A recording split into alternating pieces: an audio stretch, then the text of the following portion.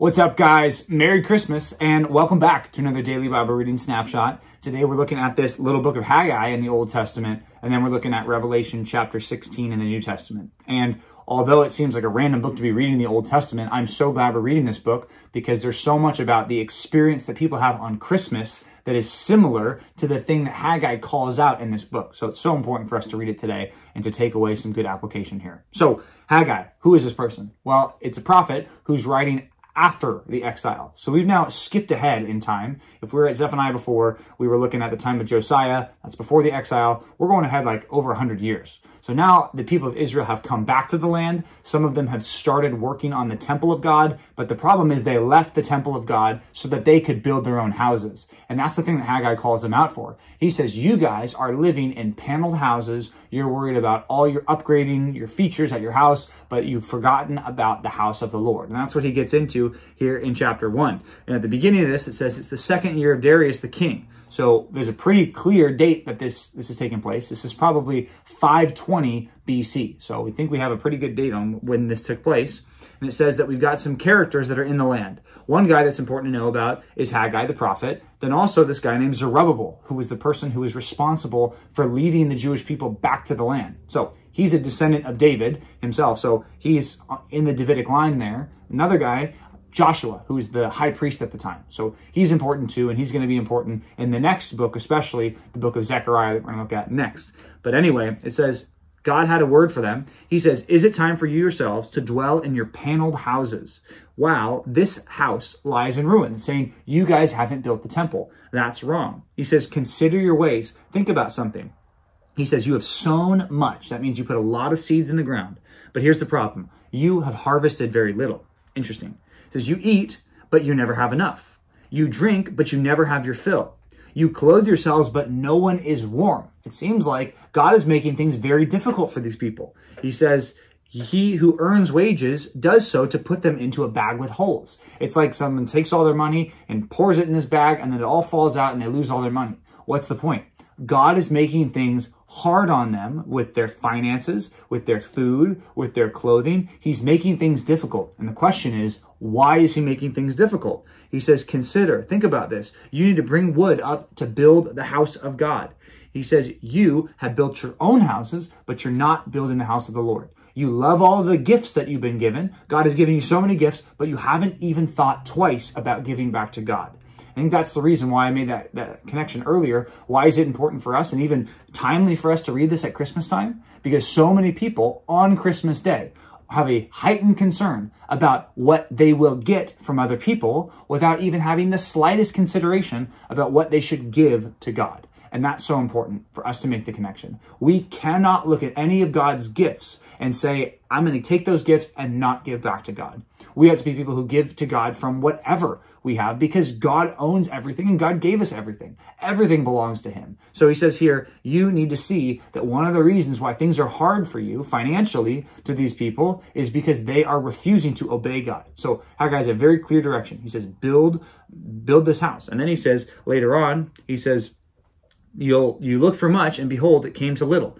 When you brought it home, I blew it away. Why, declares the Lord? Because of my house that lies in ruins, while each of you busies himself with his own house.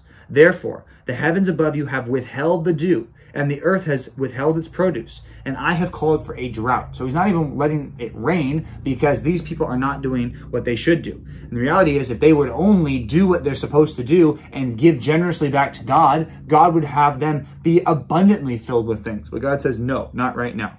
So chapter 2, he talks to them. They're starting to build a house.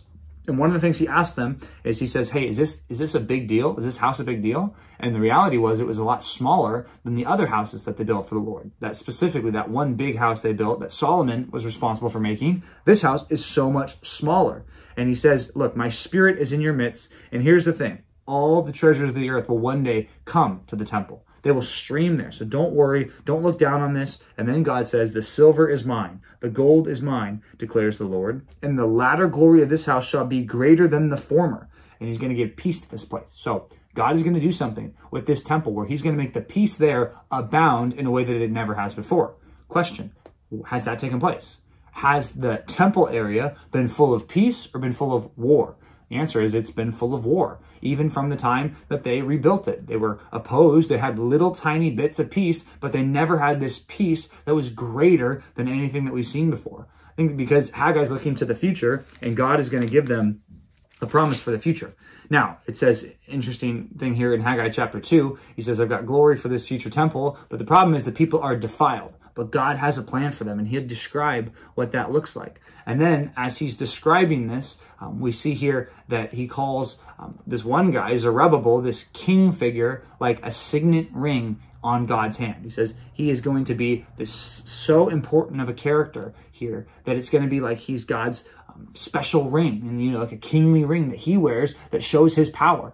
What is this looking forward to? Well, Zerubbabel certainly was important. He was sort of powerful, but not really. This was such a small kingdom. This is looking forward to the future. Whenever we see pictures of Zerubbabel and Joshua, this king figure and this priest figure, we also need to see in them pointing forward to Jesus, which we're going to see later. So why is it important to read Haggai on Christmas? Because we need to consider, what are we giving to God? If we're so concerned about busying ourselves with our own house while we neglect our church or neglect the work that God is having us do, even with our finances, we're in the wrong. And God says, repent from that. So the book of Haggai is important for us for many reasons. But as we turn to the New Testament, we're looking at Revelation chapter 16 here, where God is going to tell the world that this is how I'm going to judge you. And we get this book, and it's awesome because we get to see the judgment that God's going to do in the future before it happens. But there's 7 bowls here of judgment, which we've already seen 7 seals. We've seen 7 trumpet judgments. Now we see 7 bowls. And these are really quick, one verse at a time, basically, describing judgment that God's going to bring on the earth. So first of all, the people are going to get harmful sores, like the people of Israel, or like the people of Egypt back in the 10 plagues.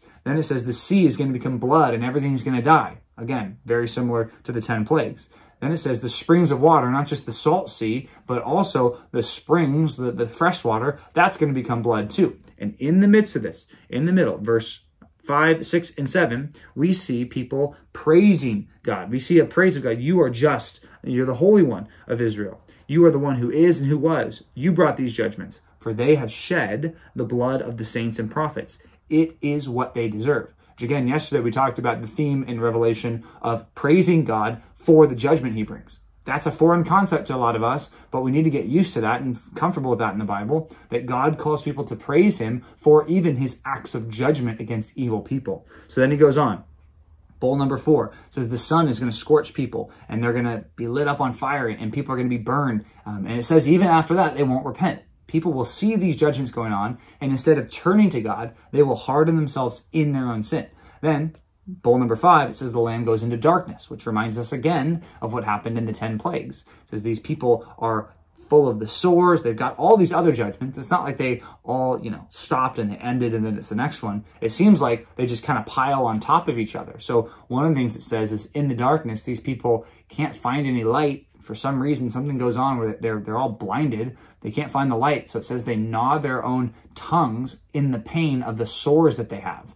If you can imagine what it's like to have a really bad sore, maybe you've had it in your mouth or, on your body somewhere, on your arm or your leg or whatever, and it's a really bad sore. Imagine all of that in the darkness. He says that people will just chew on their own tongues because they'll be in so much pain here.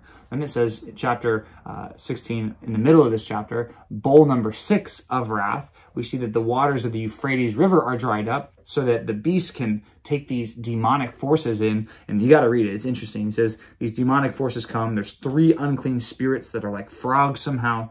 Again, don't know all of what that's going to look like. We just know it's here and it will make sense when it takes place. But verse 15 is an interesting little light spot in all of this darkness.